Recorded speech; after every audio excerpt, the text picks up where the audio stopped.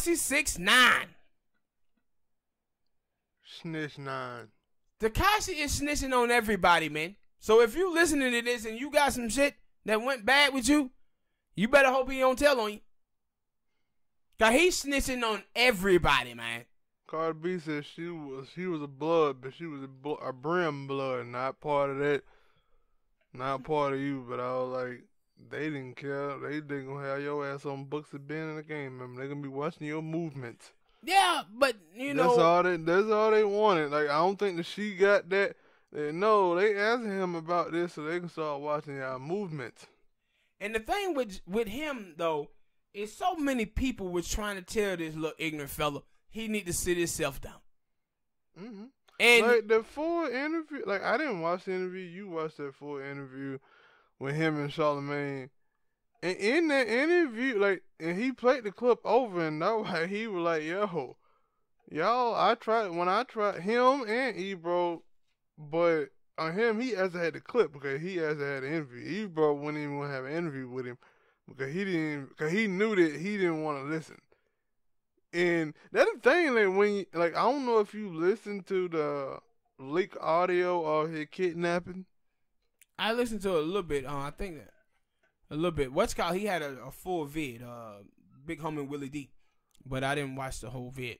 And I get to that after I get to what I'm saying about Sean. And Charlamagne, he was like, I'm like, yo, like, stop it, like this shit gonna end bad. And he was like, you know, when I get touched, that I actually get hit or get whatever, y'all gonna sit here and laugh about it, but I'ma laugh now.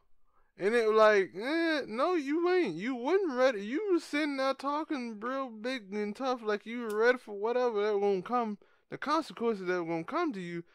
And now, you're not.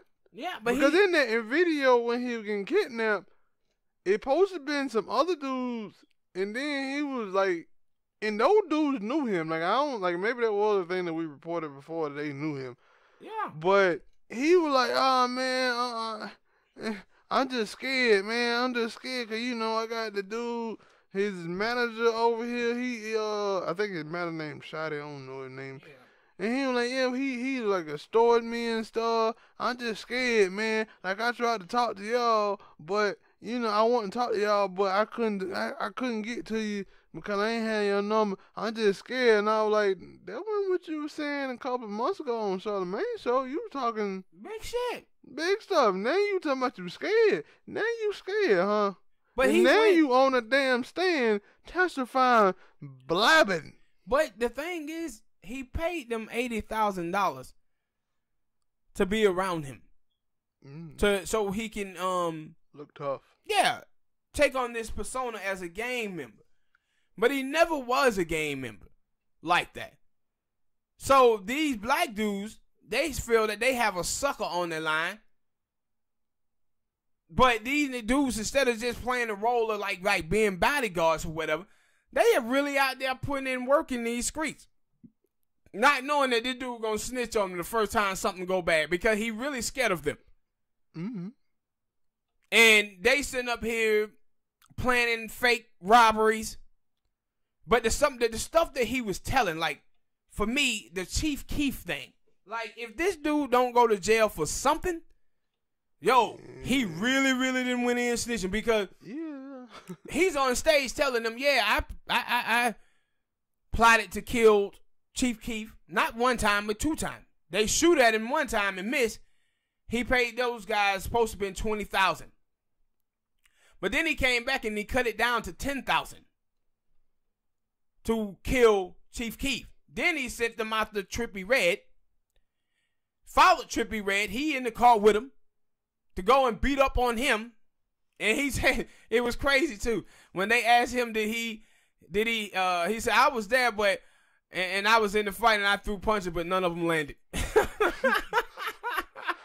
None of them landed, right? And then when he tried to dry snitch on Cardi B. Like, they asked him about, did he know any game? I mean, he was like, yeah, Cardi B is a part of the game, but I didn't pay any attention to her, though. Mm-hmm. You knew that she was there? So he just throwing out her name, and then he throw out Jim Jones. Mm-hmm. Talk about how Jim Jones was there, and they had a recording of Jim Jones. And Jim Jones was telling some dude about,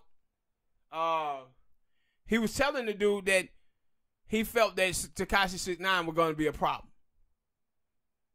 And turned out that no, Jim Jones was right. He is a problem.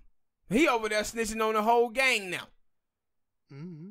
He's snitching on the whole gang. And people are, and the thing is too, also, with this thing with Tekashi, a lot of people out there, y'all better be watching y'all Twitter feeds, man, and looking at your people who are around you, because a lot of people telling you they're snitch. A lot of people are. Because folks out here saying, well, man, he's snitching because he facing 40 years. Nah, partner, that ain't how the game goes. Don't commit the crime if you can't do the time. Mm-hmm.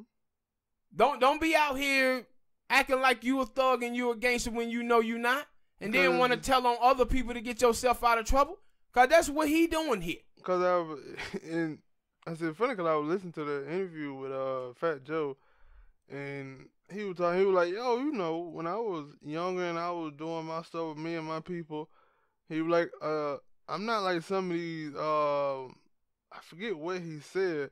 He was like, because those are the dudes who would go and get you to do something, knowing that going and get you to do something dirty or something illegal, knowing that, yo, it's a great chance your ass gonna go to jail when you get caught. He said, see me, I'm a Don.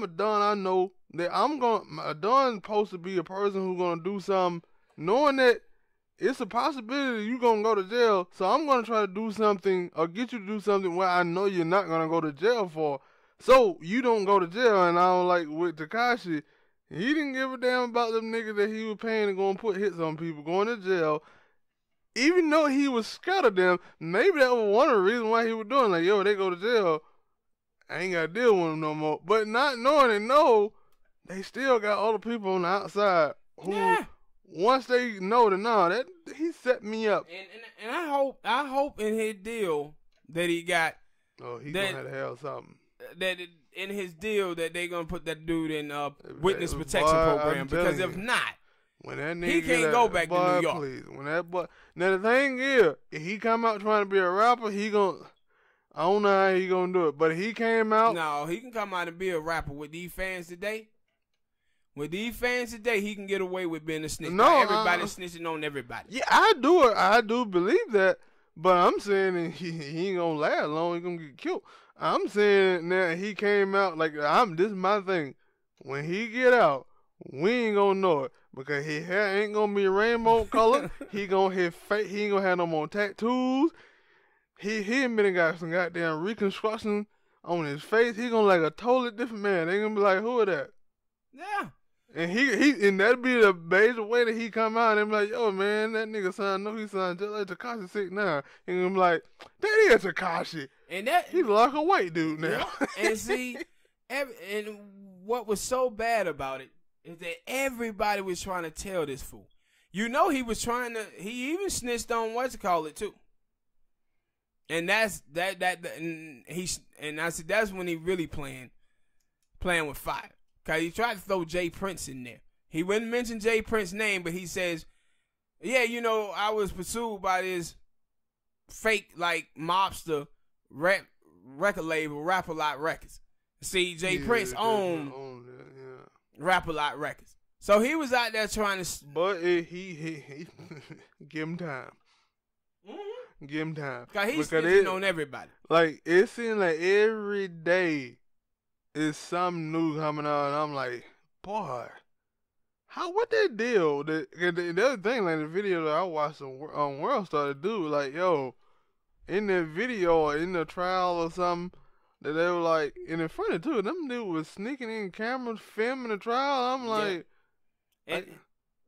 now maybe that's just me, but I'm like, how y'all letting these dudes get in and get these phones through security or getting this stuff? These people can sneak in a gun and try to kill him. Yeah. You need to be patting down everybody. I was like, especially the way he out here snitching. Mm-hmm. And see, for me, with him, with Cardi B, because you remember Cardi B had these girls jumped on. Yeah, and the other thing that I had read is they were like, yo, they were gonna try to draw connect that. Yeah, they and gonna I was like, yeah, and then you remember, with Jim Jones. Jim Jones had problems, and Jim Jones not too long ago got caught in Georgia with some guns and drugs on a charge. I think so. I think I remember. I think it was earlier this year or late last year, and so he had stuff up there also, things that went in, and as I said, that's why they getting him to sell these people game members. Because they trying to draw the conclusions on the other cases that they have where they think Jimmy and Cardi B was involved with them. Because I know that the other dude, he was talking about with the Cardi B thing. He was like, yeah, you know, because it could be bad for her as far as sponsoring. People don't want to sponsor with somebody that's known.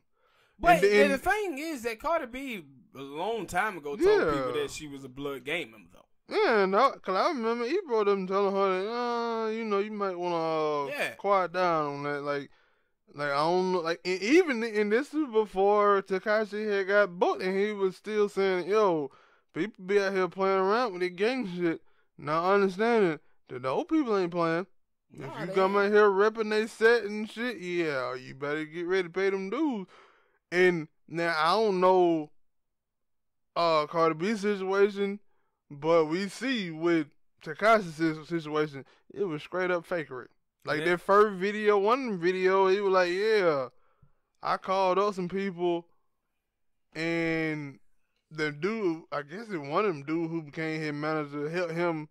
Like those dude that was in one of his videos, he ain't know none of them dudes, but they was all got the bandanas and stuff, and he ain't know none of them dudes, and it was like, what? So every video you did, all the people that was in there rapping and wearing your stuff jumping, you knew none of those dudes. Yeah.